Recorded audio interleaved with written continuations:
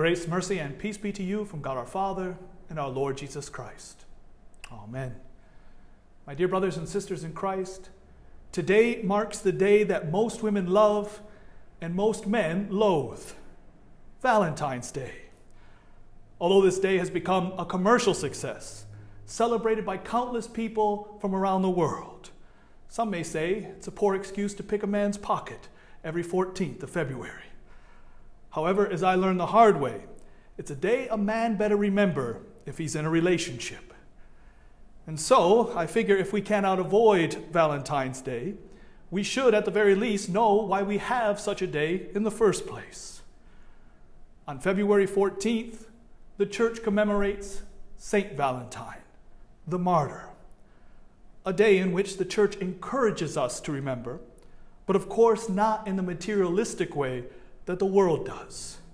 Far from it.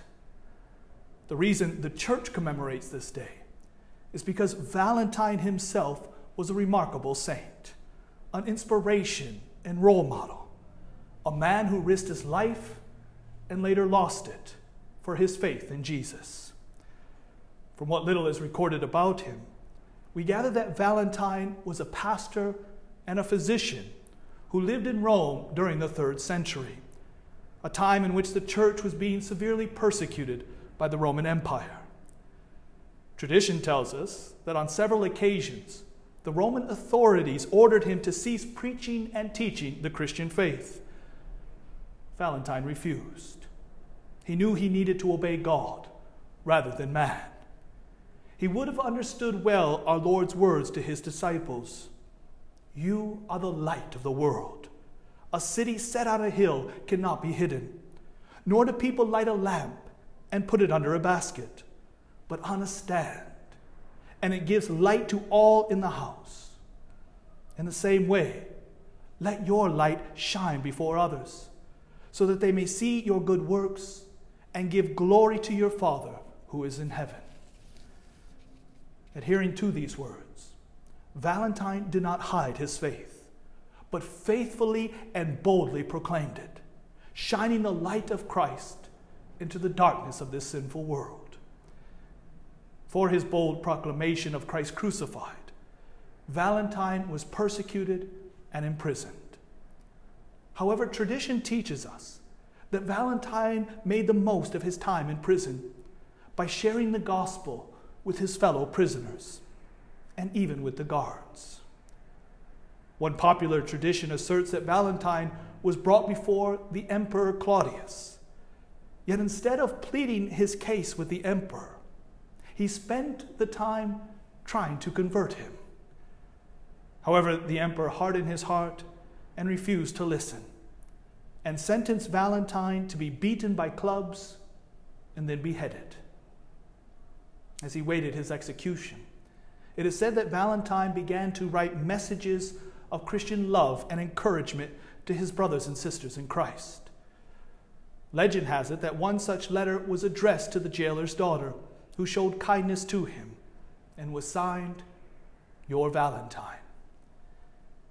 And so even in the face of death, Valentine would not allow the salt of his faith to lose its taste, but all the more proclaimed the gospel of Christ, and in love encouraged his fellow Christians to remain steadfast in their faith and in the hope of their salvation.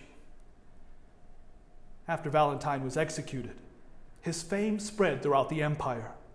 His faithfulness and bold proclamation of the gospel inspired countless Christians during this time of persecution. And so, to honor his memory, Christians began to follow his example by sending messages of Christian love and encouragement to each other, calling them Valentines. And so the origins of Valentine's Day has really nothing to do with flowers and candy, jewelry, or even romance. But it was a day in which Christians encouraged one another with the gospel, sharing with each other the love of Christ and the love he calls on us to share with one another. A day in which Christians are to remember a man who was willing to lose his life for Christ Jesus because of his sure faith in the salvation that he had in him. Now, although the origin of this day had a completely different focus, it has now, of course, taken on a whole new secular meaning. In fact, the historical figure Valentine has basically been forgotten. Yet I suppose we shouldn't be surprised by this. After all, the real meaning behind this day wouldn't exactly be a moneymaker, would it? I doubt couples would be inclined to go to a fancy dinner to commemorate the beheading of a saint. I doubt there's much of a market for people buying expensive jewelry and chocolates to show their Christian love for one another. And I suppose Hallmark would have a difficult time selling cards that read, "Happy St. Valentine's Martyrdom Day." And so, like most of our Christian holy days, the world has secularized, commercialized, and even vandalized the feast of St. Valentine. But this should come as no surprise, since the sinful world finds our Christian beliefs and traditions to be utter foolishness, and therefore to be discarded of. St. Paul speaks of this in 1 Corinthians when he writes, "For the word of the cross is folly to those who are perishing, but to us who are being saved, it is the power of God." As St. Paul states here, we shouldn't be surprised when the world twists and discards our beliefs and way of life, because the unbelieving world finds the very heart and foundation of our faith to be inconceivable, archaic, and irrational. They find Christ's atoning sacrifice on the cross to be foolish because they cannot fathom its meaning or the need for it. They find the simple preaching of Christ crucified to be utter nonsense, and they cannot comprehend why so many people put their trust and faith in it. They find it foolish that a man like St. Valentine and countless others would freely lay down their life for their faith in Christ Jesus, and why so many people today are willing to follow their example and do the same. They find all of this to be foolish because, as St. Paul says, they are perishing in unbelief, in their blindness to and rejection of the truth of the gospel. Blinded by their unbelief, they fail to see that in Christ's crucifixion, the Son of God in flesh made atonement for the sin of the world. They fail to see that on the cross, Jesus took upon himself their sin, and in exchange offers to them his righteousness and the gift of salvation. Because they fail to see this, they fail to understand that the reason why St. Valentine and the other martyrs gave up their earthly life for their faith in Jesus is because they knew they would be gaining eternal life with Jesus. St. Paul teaches us that the reason the world fails to understand the Christian faith and finds it to be foolish is because it's simply natural for sinful man to believe this way. 1 Corinthians 2, verses 14 reads, "The natural person does not accept the things of the Spirit of God, for they are folly to him, and he is not able to understand them because they are spiritually discerned." As St. Paul teaches us, the Christian faith is unnatural to people because our very nature has been completely corrupted by sin. Because we are born spiritually blind, we are naturally inclined to reject the truth of God. Yet out of his great love and mercy, God would not leave his chosen in this natural state, but designed to rescue them from their spiritual blindness by sending his Holy Spirit through the preaching of his word to open their eyes to the truth. Paul writes, "So also no one comprehends the thoughts of God except the Spirit of God.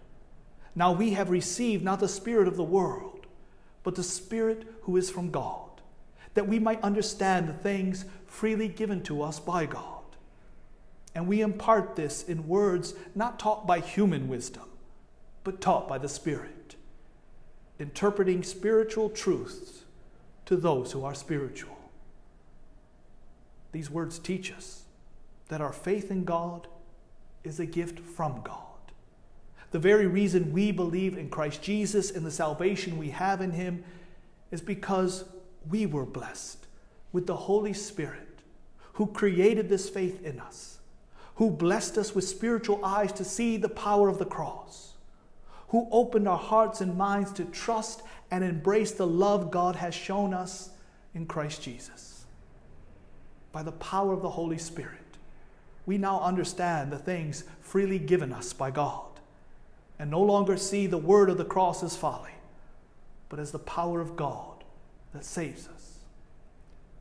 And not only has the Spirit given us a heart to love God, but also a heart to love one another, a heart that should love and have pity on those who are perishing in their unbelief.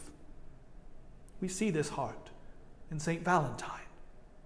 Out of Christian love, he ignored the threats of the Roman authorities and continued to preach the word of God so that people, by the power of God's word, would receive the Holy Spirit and come to saving faith. He didn't want his neighbors and loved ones to perish in their unbelief. And so he was willing to risk his life and eventually lose it in order to bring the life-giving word of God to them. And so, on this Valentine's Day, I pray that you take time to remember the actual St. Valentine, his faith and devotion to Christ Jesus, how he, out of love, encouraged others, and how he was able to shine the light of Christ into the darkness of this world. And let us pray that the Holy Spirit will strengthen our faith so that we may follow his example and imitate his faith. May the Spirit grant us a heart to share the love of Christ with one another and with the world, and encourage each other to remain steadfast in our faith and in the hope of our salvation. Amen.